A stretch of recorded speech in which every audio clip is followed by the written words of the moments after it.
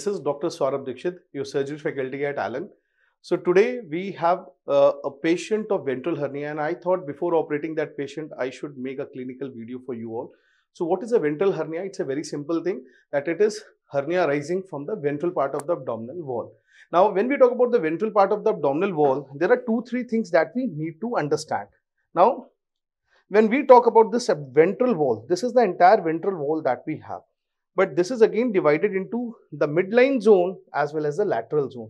So hernia from Ziffy up to the pubic symphysis, anywhere along this line will be known as midline hernias. But there has to be a lateral, you can say, border for that. So the rectus muscle. So between the two rectus muscle and from Ziffy to the pubic symphysis, the hernia that you have is known as a ventral hernia, midline category. Now, lateral to this muscle, so this is the lateral wall hernia. Now, when we talk about these hernias, how do we segregate? Remember, European Hernia Society classification is very important, and it further classifies the midline hernias into M1, M2, M3, M4, M5.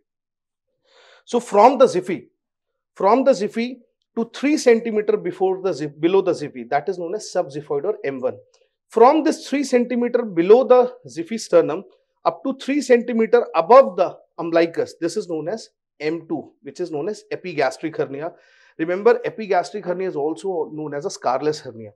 Then remember, when we talk about this hernia, that is something which is 3 centimeter above the umbilicus, 3 centimeter below the umbilicus. What is this? This is known as a ventral hernia. So ventral that is the M3, that is umbilical hernia basically. So 3 centimeter above, 3 centimeter below the umbilicus. Now 3 centimeter below the umbilicus up to 3 centimeter above, that is M4, that is infraumbilical, and then we have below the infraumbilical up to the pubic symphysis, we have suprapubic or M5. Now let us see this right and left subcostal planes. So below the subcostal plane up to 3 centimeter above the umbilicus and lateral to the rectus. So just see this domain below the right subcostal, 3 centimeter above the umbilicus and lateral to the rectus. This is what is the area which is known as subcostal. So this is L1. Now above the umbilicus 3 centimeter below the umbilicus and lateral to this rectus, this area is known as a flank hernia, that is L2. Then we have the third one, that is above the iliac crest, lateral to this, that is known as L3, that is your iliac hernia. Yeah. And then we have anterior axillary line, lateral to this portion we have L4, that is the lumbar hernia. So this was a crisp review of the European hernia guidelines.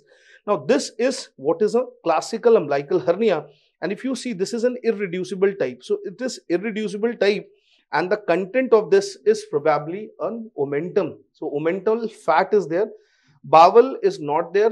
However, you will auscultate, you will examine, and then when very important thing is that you will always look at the skin changes. So here if you see, the skin has been, what students? The skin has been thinned out.